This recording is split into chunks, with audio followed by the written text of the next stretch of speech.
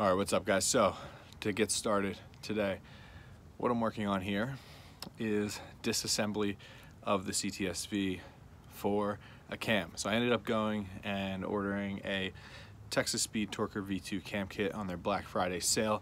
Like I said I was gonna do, it's taking me long enough. Basically, I'm just taking the car apart. I'm gonna have to pull the bumper, the rad, the oil cooler, move the AC condenser out of the way to get like the cam out, and then pull off the intake, the valve covers, water pump and all that stuff, and the crank pulley.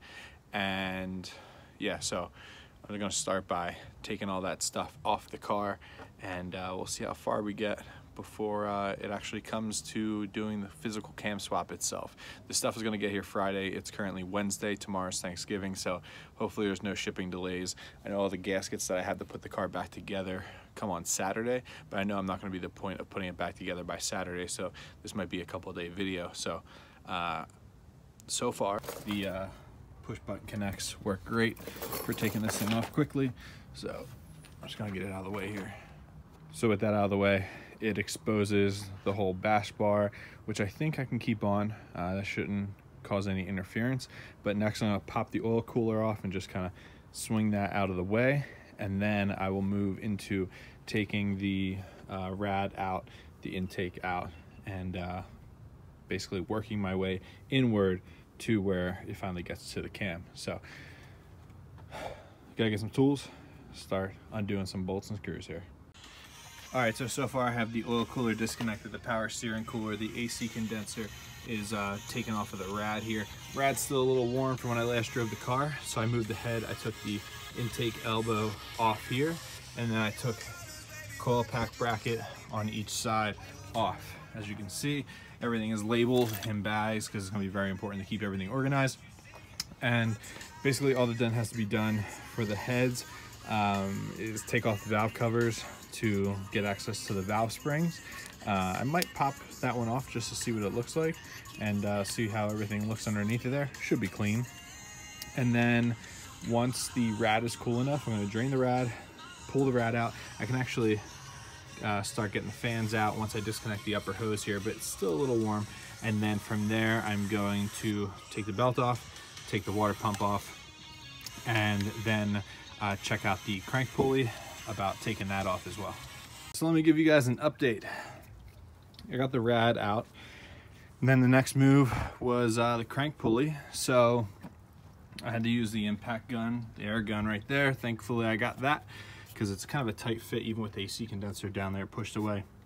And I pulled the ARP crank pulley bolt out. I guess that ARP black finish doesn't hold up over the years being on the front of an engine that's daily driven, but that guy is out, and that leaves my power bond crank pulley down there. So what I can do now is take the belts off and get that pulley pulled out with a puller. I don't know if I'm gonna use a 3-jaw.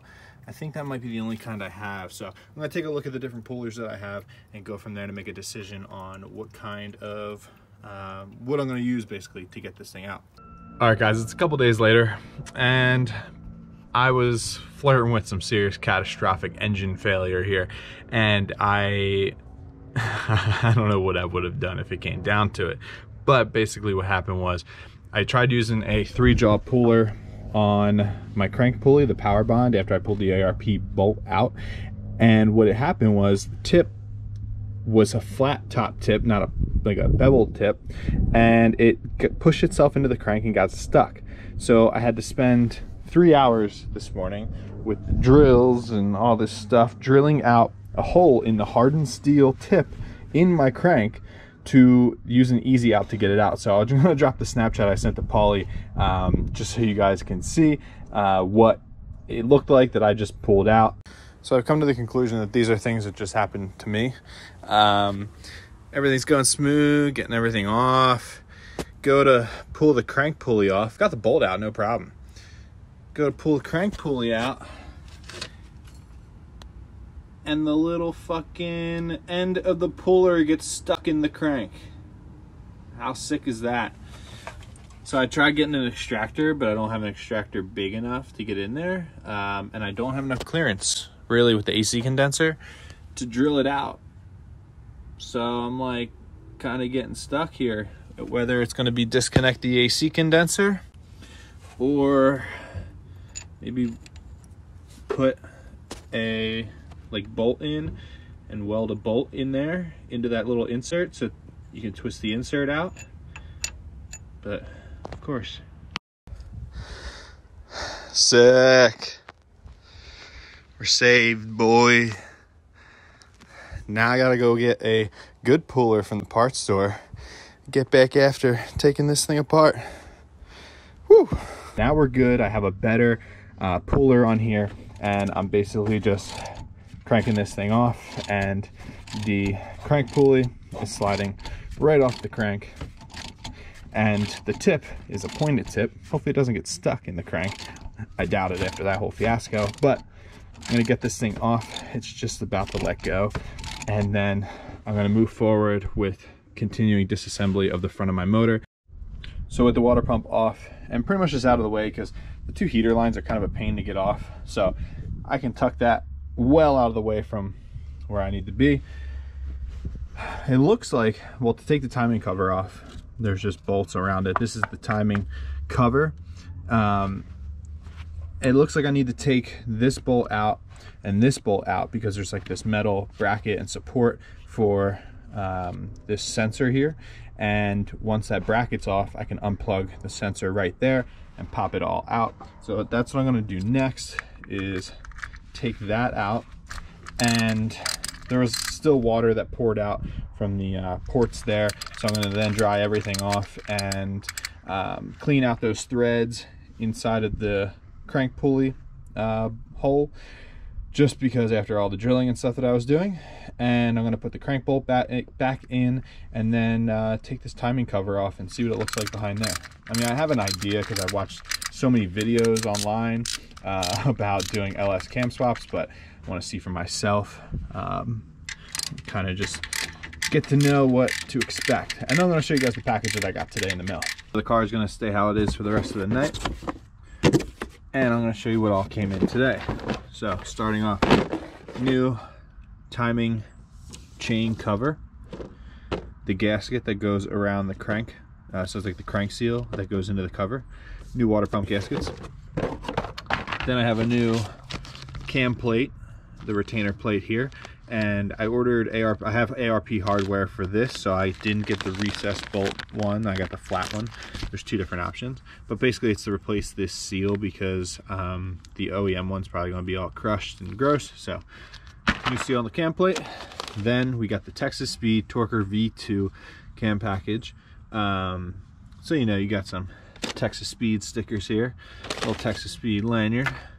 And then starting off here, we have some push rods, you know, nothing exciting, just some 7.4 Texas Speed push rods.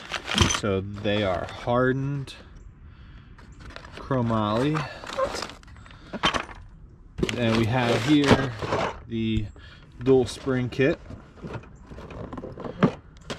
This is Texas Speed's kit as well. They're pack springs, pack dual valve springs,